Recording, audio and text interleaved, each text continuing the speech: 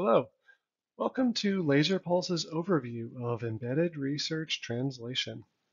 I'm Christopher Rice, Research Translation Communication Lead at Indiana University and with the Laser Pulse Consortium, and I will be guiding you through this learning module today. Laser Pulse stands for Long-Term Assistance and Services for Research, Partners for University-Led Solutions Engine. This USAID project is led by Purdue University, and its consortium also includes Catholic Relief Services, McCarry University, University of Notre Dame, and Indiana University. Together, LaserPulse aims to provide research-driven, practical solutions to critical development challenges in USAID interest countries. LaserPulse does this by initiating a large network for collaboration between researchers and practitioners, building capacity through trainings, and by funding research translation projects all around the world in a variety of fields. As LaserPulse expands its network and reaches more researchers and practitioners, it will offer a series of learning modules. These short courses aim to provide an orientation to LaserPulse's approach, a foundation for mutual understanding of key research and research translation concepts, and also additional resources. This learning module focuses on an introduction to embedded research translation. LaserPulse seeks to connect researchers, thought leaders, innovators, and scientists with those on the ground doing the work, including NGO, civil society, private sector, and government actors around the same development targets, strengthen the capacity of practitioners to navigate, connect, and engage with the world of research and vice versa, and translate discoveries made through research into a format understood and applied by policymakers, end users, partners, and overall stakeholders in practice for development impact. This module's objectives are: review LaserPulse's definition of and approach to embedded research translation, consider the 4 pillars of embedded research translation, identify common challenges and consider best practices, and consider dissemination approaches for translation. Increasingly, researchers, practitioners, donors, policymakers are focused on the impact of collaborative research projects on development outcomes.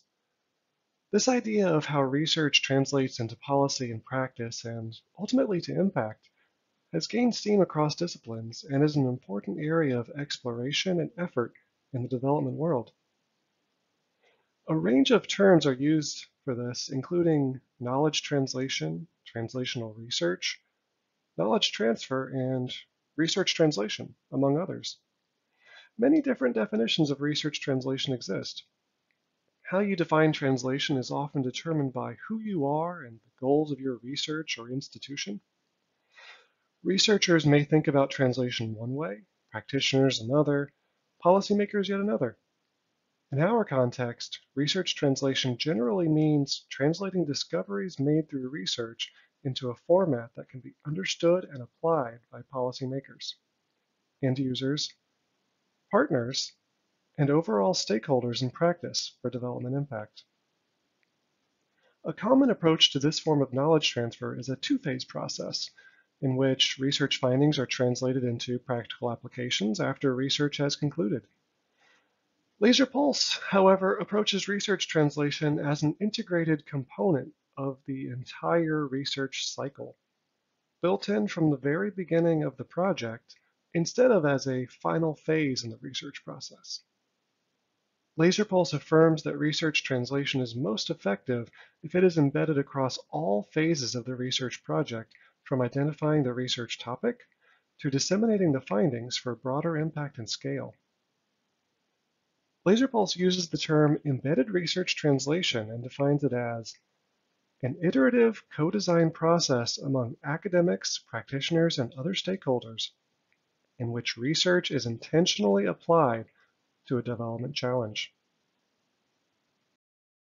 LaserPulse believes innovation and discovery can occur in research laboratories, in the field, as well as through the learning process throughout the implementation and scaling phases. Pathways to innovative field-tested solutions are reinforced through deep collaboration with the stakeholders closest to the development challenge, and more specifically, practitioners working to solve it. Recognizing that research translation is an iterative, collaborative process, LaserPulse advocates for development solutions to be derived in co-development between practitioners and researchers. LaserPulse's embedded research translation model is rooted in deep collaboration between researchers and practitioners and follows a process from discovery to field-tested solution to wider application and finally to impact. Here you can see LaserPulse's approach to research translation visually. As the graphic demonstrates, LaserPulse promotes a model in which research translation is embedded throughout the research process. Researchers and various development actors engage in close collaboration at the onset of the research project through the dissemination of the translated product, and together seek ways for the research to have wider application and impact. Results of this collaboration, detailed in the upper left, include discovery, learning, innovation, and a field-tested solution. Importantly, this is a non-linear process that incorporates potential failures and adaptation over multiple iterations, with the understanding that eventually the team develops a field-tested solution. Once the team has established a field-tested solution, they can then engage other, sometimes new, partners in dissemination. These steps in the upper right include increased awareness, replication and scale of the solution, wider application, and eventually large-scale impact. As we go through this course, we will talk about what LaserPulse considers to be the 4 key pillars of research translation: partnership, process, translation product, and dissemination. These 4 areas are also reflected in the translation criteria for the LaserPulse request for applications for research translation grants. At the core of effective research translation is effective partnership between researchers and other groups, practitioners, donors, government, private sector, who will apply and use the outcome of the research. The earlier partnerships can be established, and the clearer the understanding of goals and outcomes, the better. It's important at this stage to look at partners and establish their abilities and means to assist in research translation and eventually dissemination. Importantly, research will impact groups on the ground, real people with real problems. Find partners who can connect you to those people to learn about their concerns and what they would find helpful, and how they can assist in and benefit from research translation. Knowing and understanding each other's goals, priorities, constraints, and incentives can all help establish meaningful and productive partnerships. This kind of deep collaboration from the onset can often yield the most effective research translation solutions. This kind of deep partnership does take work. However, it is important to see the enormous benefits that can come from such collaboration. Strong partnership with practitioners can help researchers identify real-world research priorities, increase research impact, establish relationships with key actors, learn more about on-the-ground challenges, and collaborate with field experts on implementation ideas. Conversely, strong partnerships with researchers can help practitioners root their work in evidence, integrate research into current and future programming, learn about emerging sectoral trends, test emerging innovations and discoveries, and co-develop field-tested solutions to development problems.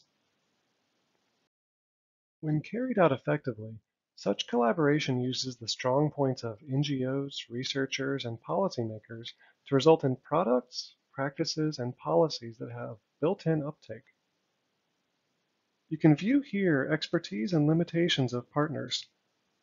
Consider pooling expertise together toward mitigating limitations. Collaborative partnerships can be formal through large donor-funded projects or programs, These partnerships are usually undertaken after a relationship of trust is built. Partnerships draw on the strengths of all partners. However, sometimes they are based on immediate need and opportunity, which can present some clashes of culture. The following slides show some examples of formal partnerships drawing on past experiences of Laser Pulse Consortium member collaborations. USAID Guinea's Collaborative Agriculture Education and Market Improvement Program to strengthen sustainable agriculture and improve adoption of proven technologies by Ghanaian farmers. A partnership among Queen Elizabeth Central Hospital in Malawi, Purdue, and Save the Children to facilitate kangaroo mother care. Collaborative partnerships can also be semi-formal or informal, through small funding amounts to test a concept as a potential solution, or to adapt a solution from one context to another. In this case, the partnership might be new, usually arisen through a matchmaking or partnership opportunity to bring together the researcher and NGO partner. The following slides offer examples of variations in less formal projects. Cloud-based emergency response system developed between Purdue and Catholic Relief Services. The Purdue Utility Platform, developed in collaboration with a Columbian university and farmers cooperatives. And a collaborative program to engage former homeless youth in Kenya in engineering skills and problem-solving processes.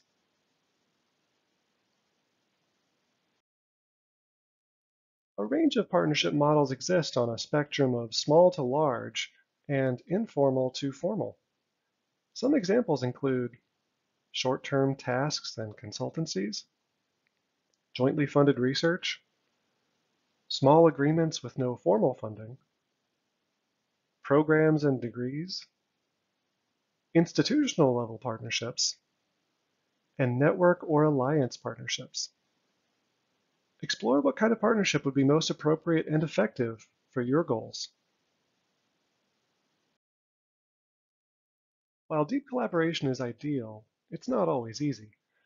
Sometimes deep collaboration can be difficult, particularly as partners wrestle with certain aspects of the partnership, like different organizational culture, structures, and systems. Establishing the terms of the arrangement, timelines, incentives and values, approaches to intellectual property, definitions of success, and what your approaches are toward donors and finances. Think about a time in your experience where you have gone through some challenges in a partnership. What kinds of things did you find difficult?